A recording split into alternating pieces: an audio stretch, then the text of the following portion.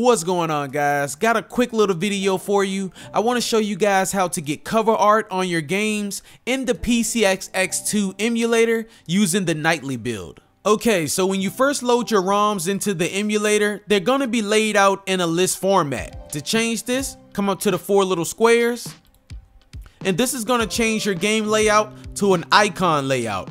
Now, if you notice, you don't have any cover art because you need to upload your own cover art. Now, I'm going to show you where to get this cover art, but first, you want to head over to your desktop, external hard drive, SSD, wherever, and you want to create a folder. Right click, new folder, and I'm going to call it cover art. And this is where we're going to store all of our cover art.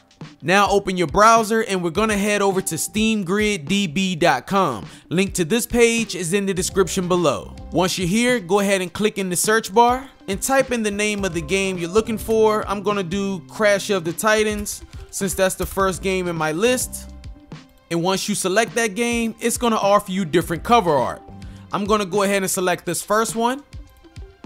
Then I'm going to come over to download, and then you just want to right click and save as. Locate that folder you created that I called cover art, and we're just gonna save it. You don't have to rename the file.